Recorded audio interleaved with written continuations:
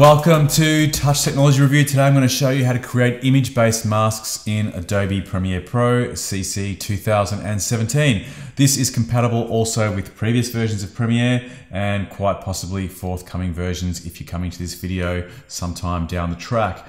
Anyway, what I'm going to teach you today is how to generate an image in Illustrator and Photoshop that can be used as a mask, how to import it into Premiere, and then how to apply it onto your video clip as a mask. This is going to open up incredible amounts of creative opportunities for you in terms of masking in Premiere. So let's go ahead and take a look at how it's done. Step one is to create your image masks. I'm going to use both Illustrator and Photoshop here to demonstrate the type of masks you can create. The first one will be in Illustrator. So let's go ahead and open up Adobe Illustrator. I'm using Illustrator CC from the Adobe Creative Cloud suite of software. And this is my go-to app for creating illustrations and complex masks. I'm working in a 1920 by 1080 format for my video. So I'm going to go to the Film and Video tab and select HDV 1080 and create. That's going to create a file size that is appropriate to import directly into your project. Now you don't have to use this particular template. You can use an A4 layout, anything you like, but this just makes it more convenient. So I'm going to create some simple shapes here. Let's have a look what we have. I'm going to use the polygon tool. And I'm going to use black as my shape. So to build up some complexity in the mask here, I'm going to replicate this polygon a few times. And that should just about do it. So the idea here is that anything that appears in the black area will demonstrate the video, and anything in the clear area or the white will be masked. So let's go ahead and save that for the file. So I'm going to File, Save As, Image Mask 1. I'm saving it as an Adobe Illustrator file format, but I could just as well save it as a PNG or any other image file if I prefer. Now I'm going to go and open Photoshop and create a different type of mask. I'm going to create a gradient mask for a more subtle effect. So again, I can go File, New, and go into my Film and Video tab and select HDV 1080p. And this time I'm going to create a new layer, fill it with black,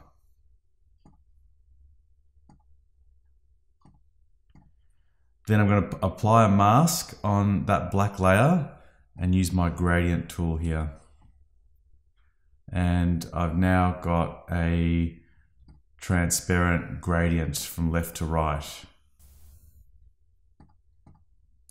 And this time I'm going to save it out as a PNG.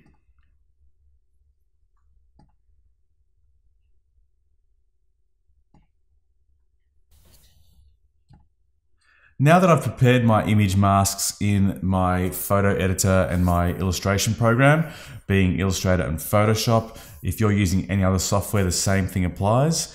Just save them down into your working folder. It's now time to go and import it directly into Premiere. So I'll open up Premiere. I'll create a new sequence.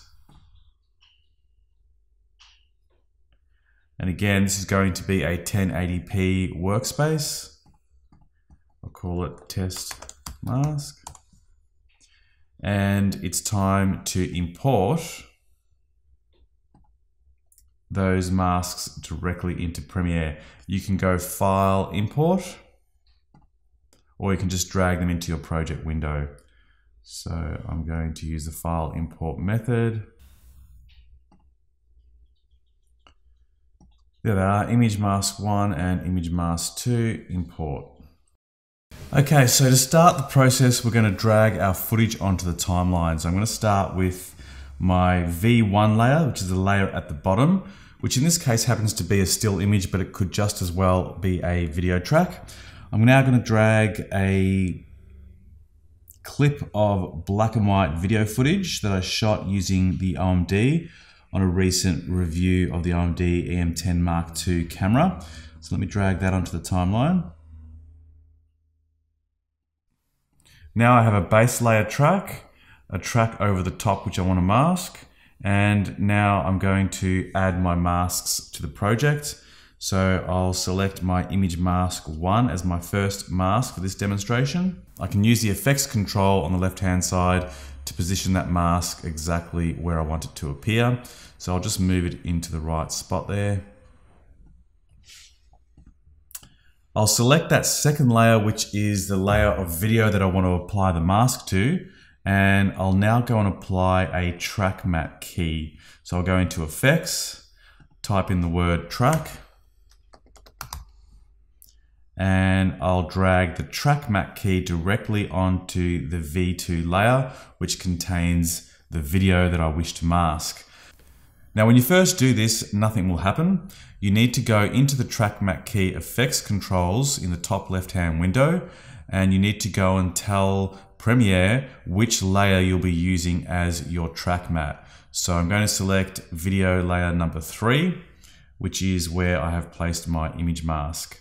So now you can see that it has masked the footage at the top. And again, I can use the effects controls to move that mask wherever I want it to appear. I can make it bigger and start to manipulate it within Premiere to get the look that I want. So now we have a video masked with a complex shape coming directly out of Illustrator, and it's as simple as that. Now let's go ahead and take a look at the shape that I created in Photoshop and use that as a mask. So I'll go back to my project window and I'll select image mask 2. I'm going to drag that onto V4, which is my 4th video layer.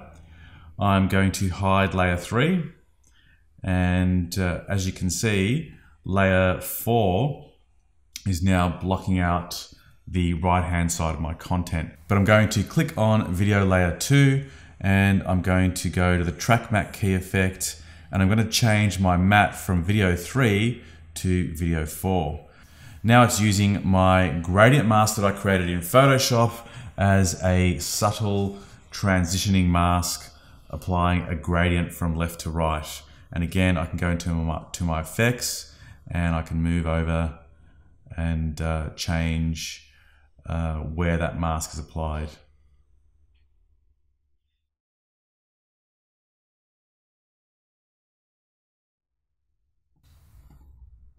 And the one last mask that I wanted to show you was using text from directly within Premiere to use text as a mask over your video. So to do that, you simply type a layer of text onto your timeline, make it really large so we can see the effect here.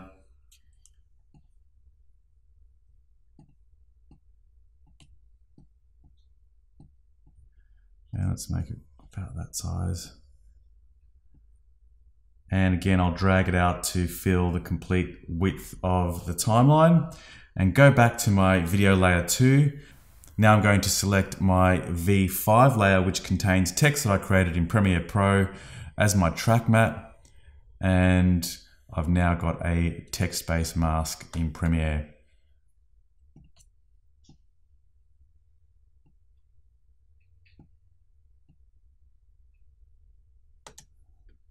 Thanks for watching. I hope you enjoyed this video. If you did, be sure to hit me up with a like and also subscribe to the channel, and you'll be notified of up and coming video releases. On this channel, as well as doing these type of tutorials, I'm also providing you with product and app reviews and all sorts of videos in relation to creative technology. So make sure you subscribe. Thanks again. See you in the next video. Bye for now.